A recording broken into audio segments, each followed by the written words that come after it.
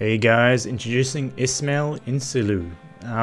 This guy just caught my eye by his really cool cinematic kind of scene kind of based drawings with very painterly and everything kind of done from scratch. And I just really enjoyed the way he kind of pumped a lot of color and cinematic quality into all of his work, and just that really grand scale for everything that he's doing. And yeah, it's just really refreshing and very, very detailed all at the same time.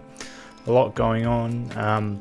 Just a fresh take on a few things that I saw here and there that I just kind of really liked, and kind of that unfinished quality with partially finished results for some things. But yeah, it's just a really well-rounded guy all around, and I hope you guys go check out the rest of his work over on ArtStation. And until next time.